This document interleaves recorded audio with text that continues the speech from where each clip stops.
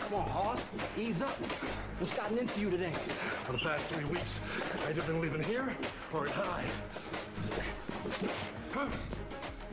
Call it cabin fever. Well, how about you don't take it out on me?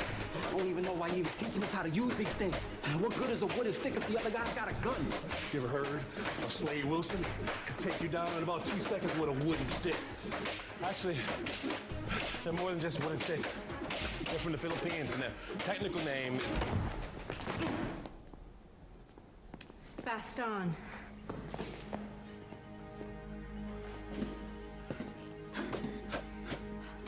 All that most maddens and torments, all that cracks the sinews and cakes the brain. Rory, is that from the Torah? Moby Dick. Oh. Does that make me Ahab? If the obsessive and really intense look fits. Prometheus has stopped killing randoms. You'd have to be as crazy as he is to think he's stopped. This guy's deliberate. I mean, he's a very specific plan. We need to find him before he executes the next phase of it.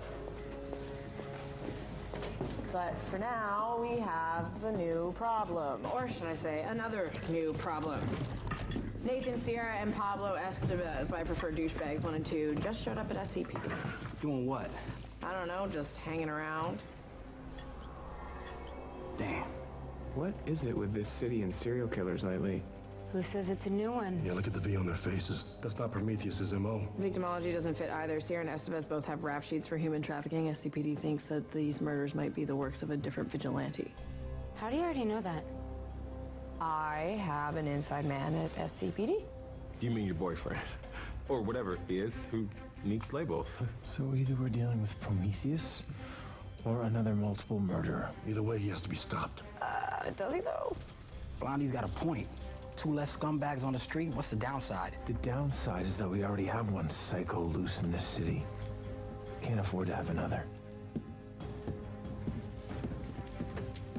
Who gets to decide who's a psycho and who's a vigilante?